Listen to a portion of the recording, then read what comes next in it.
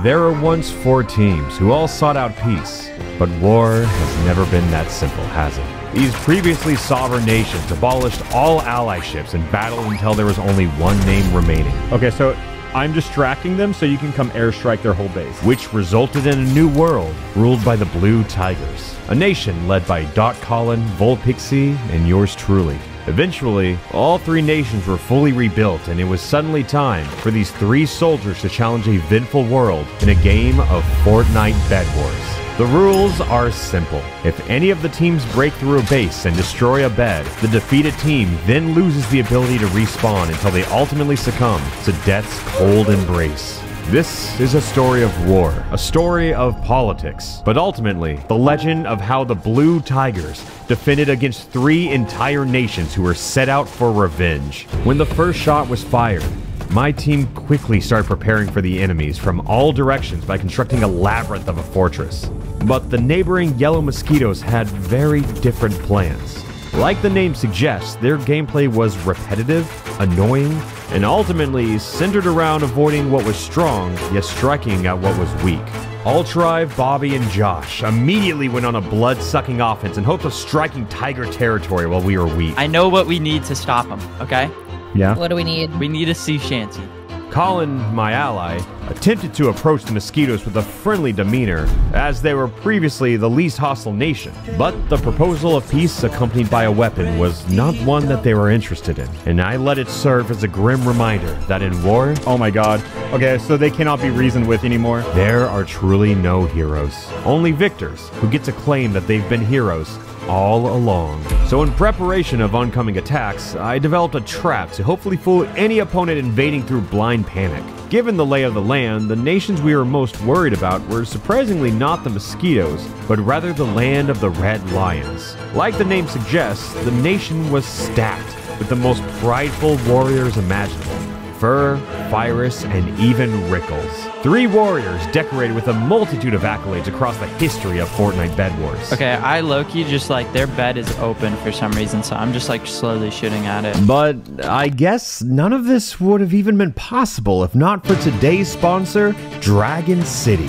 Not just a beacon of hope to make my wildest Bed Wars dreams come true, but it's also a game where you can collect, hatch, and evolve over 1,000 unique dragons. On top of that, you can customize your dream city with magical habitats, buildings, and even decorations. Sure, you can engage in exciting PvP battles, but you can also conquer challenging quests like the Wizard's Hollow. Beyond all that, you can join an ever-growing community of players, trade with each other, and even unlock exclusive rewards. So, if you're watching this, be sure to give it a chance. Download Dragon City today by clicking the link in the description or by scanning the QR code. This one, this one, it's been on screen, it's on screen, it's huge. And if you do it, you get a special bundle with 15,000 food, 30,000 gold, and the very rare Neozumi dragon to get you started.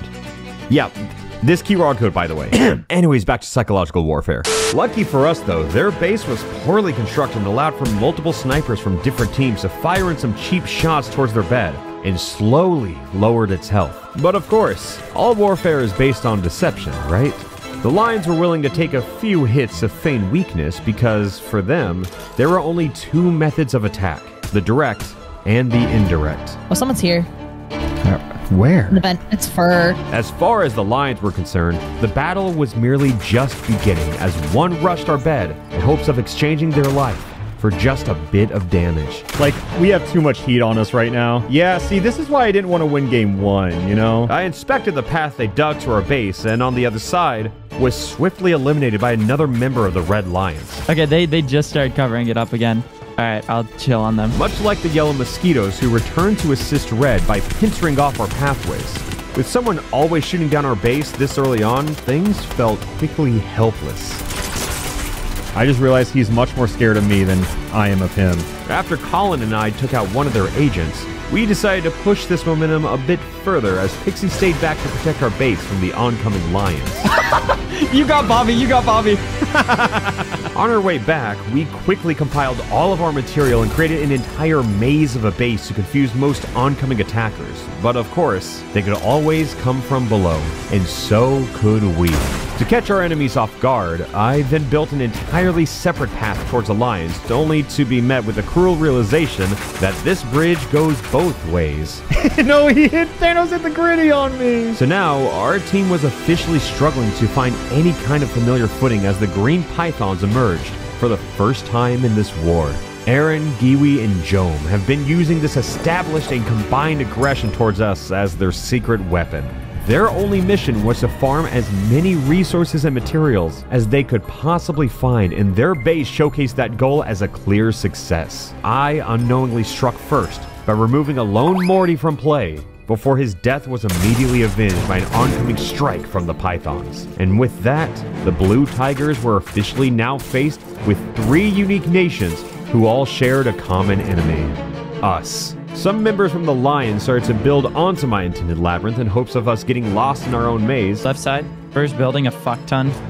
What the fuck is Fur doing? The mosquitoes were dedicated to breaking our base down 1 bullet at a time, and the pythons continued to scavenge for every piece of resource they could possibly find. We sat by and just let it happen, in hopes of achieving peace for the other teams, as they could never forgive the blood of their comrades that we've already shed. Who's this Mr. Beast? I don't know who this one is.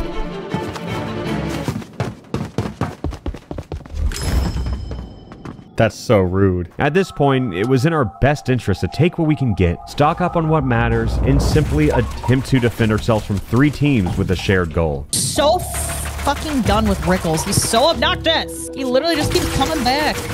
Come back, Rickles, go away. Oh, fuck. They weren't allied teams. Sure, they all wanted us dead, but they weren't technically unified. Given the locations of the red and yellow bases, they were the furthest away from each other. The Lions had by far the weakest base and were struggling to defend themselves simply out of convenience for a team that moved like blood-sucking mosquitoes. Even though our country had a target on our back, Thank you, Rickles. I found an opportunity to return the favor by dealing significant damage to their bed as well. They're letting me? They're just letting me? We take that. After that, the bloodline of the Red Lions was not long for this world. Despite this, their plan had not faltered in the slightest. In fact, nobody has even gotten close to abandoning their initial plan, so we stayed on the defense while the mosquitoes continued to take any shot they could get. And as for the pythons, well, they spent their days in a state of fearful preparation from the other nations. Then, I remembered. We didn't become public enemy number 1 for nothing. In this current world, the yellow mosquitoes were still shooting down the red lions' weak base as their nation's lifeblood was running low. The green pythons were also joining in by taking a few pot shots, but that was really just out of geographical convenience. But they didn't know that.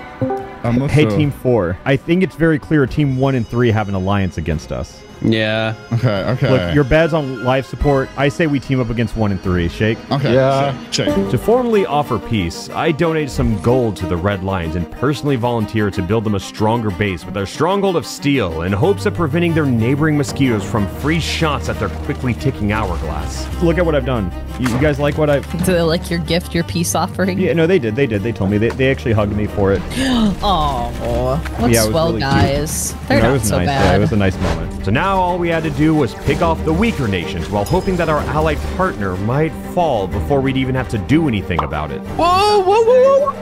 Mr. Fortnite, no! I think they can tell that there was an ally ship here. The pythons were finally on the offense and snuck through the vents before their little infiltration was quickly squashed. Oh, fuck, someone's in our vent. Only for the persistent yellow team to strike alongside them with who else but All Might hiding in the vent. These 2 nations were never allied, but both definitely wanted us gone. So with our operations finally stabilized, it was time to go on the attack with a collection of secret paths, smoke bombs, and a goddamn dream. The previously untouched green team fell under the curse of panic. They searched through every corner of their base and inspected it with bullets through the smoke, and after it fell, it dawned on them that I was shredding nearly all of the bed's health. Sure, they ended up finding me, but that was only step 1. Oh, wow, but you almost destroyed their bed. Oh, I'm down here with them. Oh my god! Holy shit! They couldn't find me! As Pixie protected our base once more, Colin and I set out to bring even the rivaling mosquitoes down to our level until the whole world was beaten, bruised, and bloody. Yeah, I got clingers and shit. Alright, then you lead. Just don't smoke until these are all done, because I kind of get blinded. Suddenly, this war was becoming interesting. But more than that, it was becoming possible for us to come out on top. So, you have 4 nations, all damaged to different degrees, and now it was time to finally pull ahead. While all of the teams were distracted, pointing fingers at each other, I went in and attacked the yellow bed in hopes of destroying it, yet through the clouds of smoke, their life source remained with only the slightest bit of health remaining. The seeds of disorder were already sown and busy brewing a beautiful cacophony before our very eyes. In the midst of chaos, there was also an opportunity for us as an enemy bed fell, while an allied one joined them seconds later.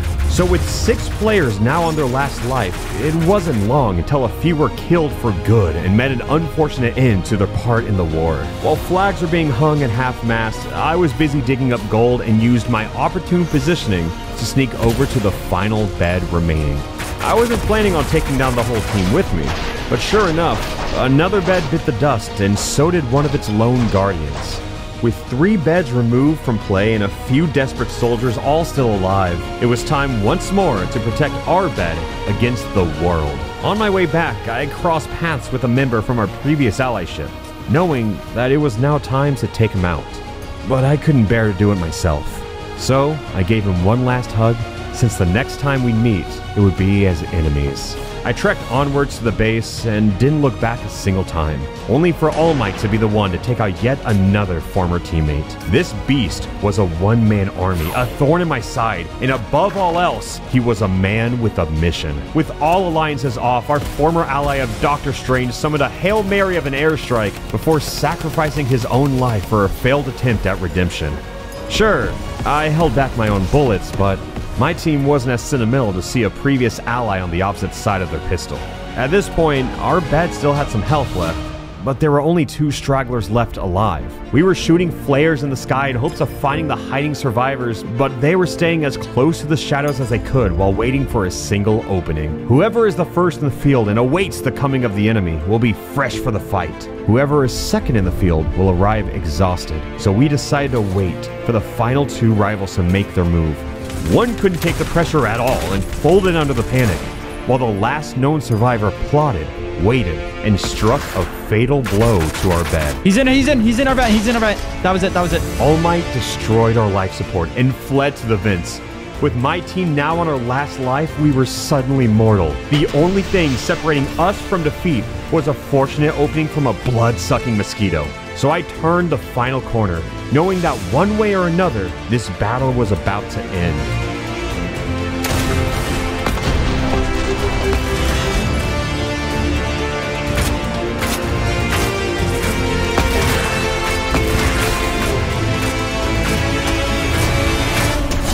Let's go! You got him? Deku Oh my killed god. All Might! Oh my goodness. Oh Deku my God. killed All Might. Let's go, guys! Oh, that was so close. The war is finally over, and as far as our nation is concerned, we have finally found peace by eliminating all other nations. For this was a lesson in tactics, in politics, and in the art of war. So do not forget to be the one who subscribes for more. Sun Tzu.